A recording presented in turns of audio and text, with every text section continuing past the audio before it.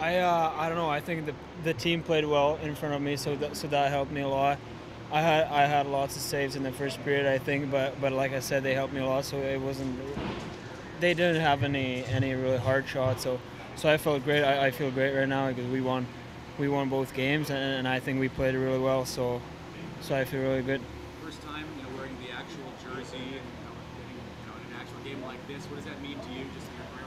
Well, it was a great feeling for sure because it's been my dream since I started playing hockey to wear an NHL jersey and get a chance to play for NHL organization and playing for the Kings is an honor for me and it was a great feeling for sure. Patrick, early on, you got your toes pretty from the start of the game because you had that big glove save on that 2-on-1 down lower, and you had several of those chances coming at you. What was that like facing competition a little higher level than you're used to? You know what? I didn't really think about the level that the game is on now, and I was just trying to focus on playing my game and playing as good as I can, and I made a couple of saves, and I felt really good there.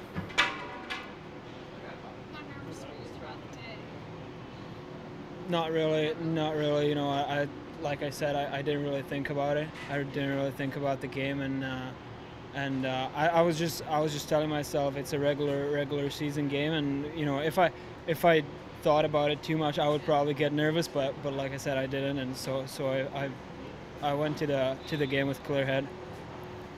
Overall, how has rookie camp been for you? It's been great. It's been a great experience. First rookie camp for me, and I've enjoyed it a lot. I mean, all three goaltenders, strong efforts throughout these two games here. I mean, were you guys ever trying to not one-up each other, but just compete well against each other? Yeah, I think it's a healthy competition, between us three guys. But that's what they expect from us. That's why we're here for. So